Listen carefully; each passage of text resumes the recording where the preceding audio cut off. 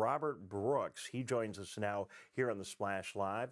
Mr. Brooks is a good friend of Jack Freed, as so many of us are here in West Bloomfield, and also is the chairperson of the West Bloomfield Parks and Recreation Commission.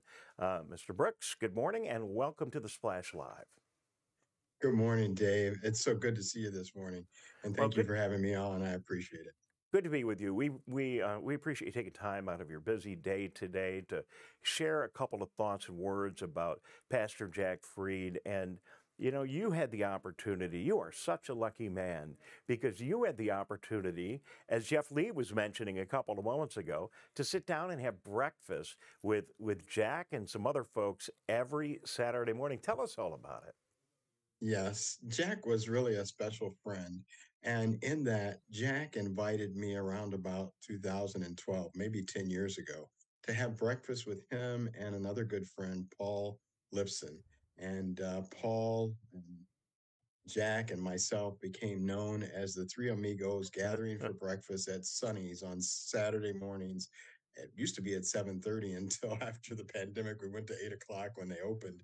And what was really interesting about this is Jack always liked the booth in the very back, and he liked to sit on that back seat where he could get a view of everything that was going on. Jack was that kind of guy who wanted to see what was going on, reflect on it, and give you wisdom. And in those moments on each of those Saturdays, we got together and just discussed whatever was on our minds, but it tended to focus on community, on family, and on friendships. And Jack was a connector. He connected people one to another. He loved with all his heart people and their interactions. And he always looked for possibilities. And that's why he was such a special friend to me, is because possibilities in this world are something we can't have enough of. And Jack Freed, in all of his 95 years, I'm sure looked for that in every day of his life.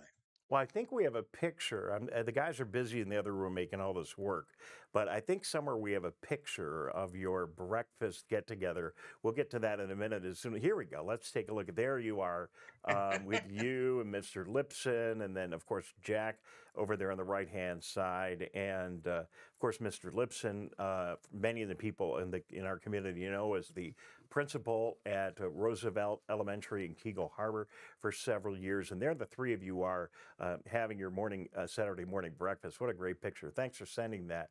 But I really like what you said because, you know, the years do wear on us physically, and you can even see Jack's walker right there. You know, even with his aging years and the impact that had on him physically, he still gets up and has breakfast with you early on Saturday morning and still every day put together his winning words, which was emailed to many and is on the internet. It was an inspiration to so many people in our community.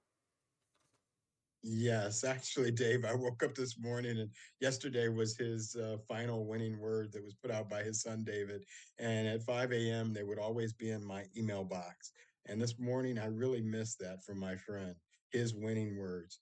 And he was special with it because he had a way of bringing quotes that he had found and bringing them to life in today. And although one might think that as we age, we don't keep up with the times, but Jack was a progressive of sorts. He kept up with whatever was going on. He tried to keep his eye and pulse on things as wild as emojis and things that people were doing and saying to him in his blog. And he would, as I've heard people say, and I didn't engage in his blog much, but people would say that they would say something in his blog and he'd answer it by the end of the day. So Jack was just thrilled that people would engage with him on his winning words on a daily basis. Yeah, I've heard that from a number of people, how engaged he was and, you know, how computer literate he was too, doing all those other things that you mentioned. One of the other areas that he was certainly a leader and had a lot of vision as to where our community was going was he was somebody that was concerned and thinking about diversity before anybody else was talking about it. Could you share your thoughts on that? So let me share a story. Uh, Jack was very concerned about diversity and sharing into the metropolitan setting. And with that said, he asked me to drive him in recent years down to the city of Detroit and near 8 Mile, and I think it's near between Wyoming and Livernois, was a redlining zone where there's a wall that separated people with redlining back in the 50s. And Jack wanted to see that with his own eyes and understand it. He did so much research on it to know about it, to understand it. He reached out to people no matter where they were and talked to people to understand different perspectives. Diversity is one of those things where, you have to be part of the community. You have to be part of the conversation. You have to be invited in.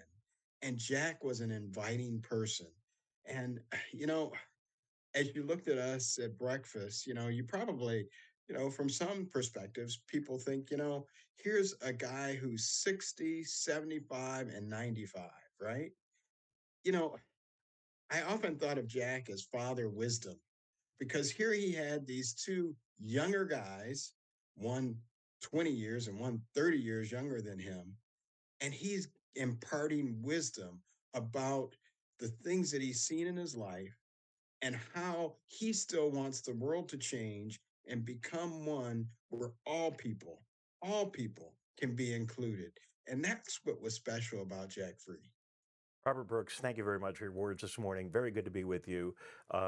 We are all going to be smiling and telling these great stories with a heavy heart.